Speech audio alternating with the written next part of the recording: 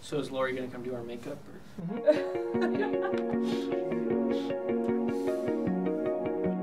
I'm Chris. And I'm Katelyn, and we've been coming to Highland for a little over 5 years, and we've been married for about 2, and we'd just like to share with you a little bit of our story.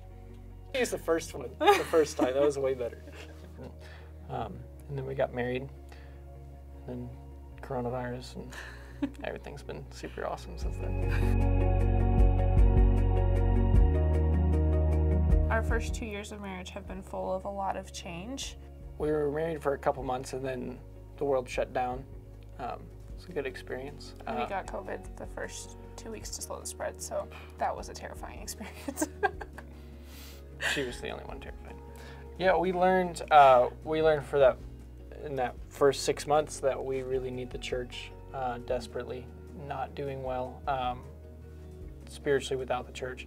So when the church opened back up, it was a very joyous day for us. Changed jobs a lot. We've moved a lot. We just bought a house, and so we've crammed a lot into 2 years. And in all of those decisions and really big decisions, we've really had to learn to just how to align ourselves and agree on those decisions, and also do them through the lens of what is our goal for our family. And I think that's something that Chris is really, really gifted at, is not taking anything lightly in a good way, and just really taking things seriously and thinking, is this change going to serve our goal of serving the kingdom and growing our family and serving the Lord? And we've had to really put that into practice with a lot of changes, and we've been really thankful the wisdom that we've received from people here, that when we come to those crossroads and we come to hard things in our lives and in our marriage, that we can reach out to Danny or Nathan or anybody and say, hey, we don't know what to do, and we just need to bounce this off of somebody. And they not only give us wisdom and advice, but also encourage us as we move forward and cheer us on as we make changes. Yeah, and then I've learned personally that it's not an easy ride that I thought it was going to be. Marriage is hard. It's a lot of self-sacrifice and forgetting of yourself, and that is a difficult thing to learn, going from a 20-year-old boy to being a 20-year-old married boy. You did a good job, though. Thanks. About the interview, or like marriage? In general.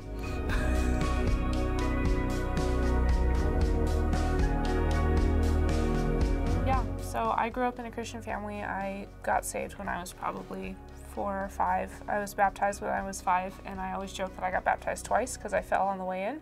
I slipped on the step and almost went under. So, but yeah. Did the second one or the first one count? I don't know. Hoping one of them covered it. So. But yeah, I grew up in a Christian family, grew up going to lots of different churches, and I went to a Christian high school, and it was really my high school that made me excited about my faith. I had some incredible teachers that mentored me and discipled me and encouraged me to just really take ownership of what I believe and allow it to transform my life and my heart. And then my junior year of high school, I started coming to Highland. You met me at high school, not Highland. Well, yeah, but I met, okay, whatever. And I made her come to my church. Otherwise, I said I wouldn't talk to her anymore. And so she started coming to Highland. I do think that's real. It's probably that was a conversation we had. My junior year of high school, I met Chris at school, and then started coming to Highland with him. And Highland has been a huge transformation in my life and in my walk with the Lord. I've been so thankful for just the intentional discipleship I've received and the opportunity to serve, and just the incredible examples that are here that teach you how to love the Lord, how to love the Word, and how to serve the Lord well. Yeah, I grew up in Illinois. I was there for 16 years of my life, so that's all I knew for a long while. We didn't really have any family out there, and so all it was sports and school for me. And I started going down some not good paths, and my parents had to take some action in order to change the future for me. And so they sent me to Utah, And there I went and got some really good therapy, some hard therapy for about a year. I met God in my first couple months. He didn't allow me to continue doing the same things that I was doing and making excuses for the way I was living. He really taught me some really hard lessons and built me up. He didn't just leave me there to soak in my misery. He showed me a better way, in a really, really good way. And then not only that, he gave me a family back here at Highland. Came back here at Colorado because my parents moved from Illinois to Colorado while I was in Utah.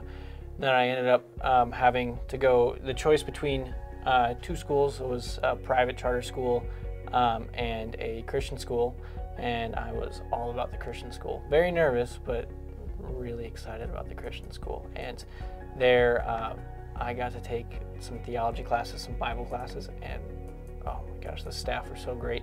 I get to have some really hard conversations, some really good conversations.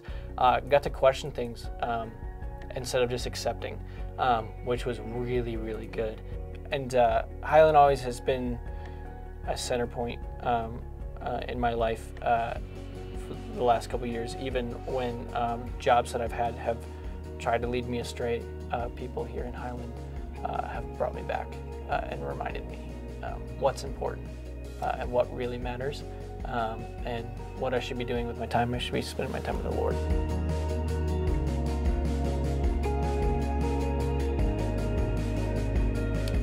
Yeah, we're both on youth staff. I do the slides, so really big deal for sure. My wife does the worship, but we do really enjoy speaking into their lives, those kids' lives. I think it's a huge blessing for us. Katelyn said this earlier, but it doesn't feel like a chore when we go. We're excited to go, and we're happy to stay and talk to them. We're excited whenever we can go do something outside of church with those kids in a group. It's really, really fun. I want to talk about Katelyn's kids. I still don't have anything to say. I think you definitely have a servant's heart, and I think that you just say yes, it needs to be done, and they need someone to do it, and I'm here, so I'm going to do it. Especially you do the unnoticed things in the church too, the things that aren't the glorious jobs. You're not like, oh, I will only be a lead singer, right? Like you do everything that the church needs, and without thinking about it. Yeah, sounds good. Maybe you could tidy him up a little bit. Yeah, sorry. He did take a shower today, so. Whatever.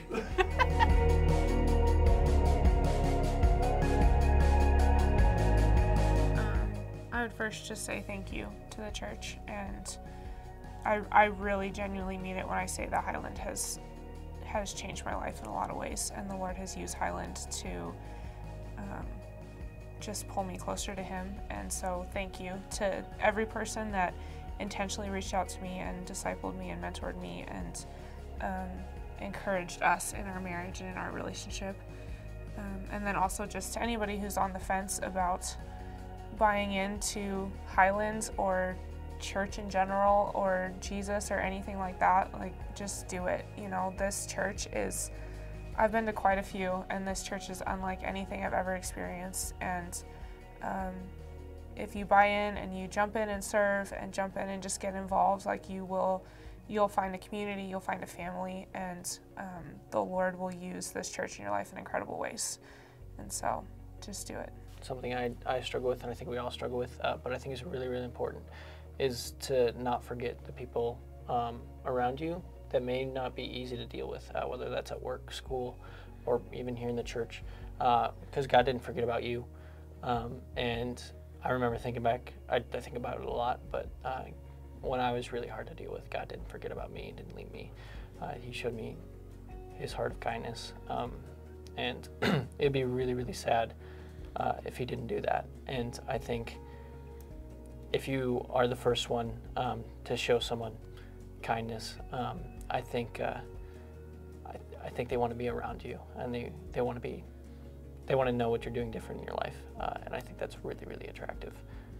And so, although it may be hard at times, I think it's really, really important, and I think we forget to do that. Say the rest of it, just. So I just say Chris and Katelyn, and then you finish it off? Sure. Or no, you're going to say Katelyn, so I'm just going to say Chris. And we we'd like to share a little bit about our story.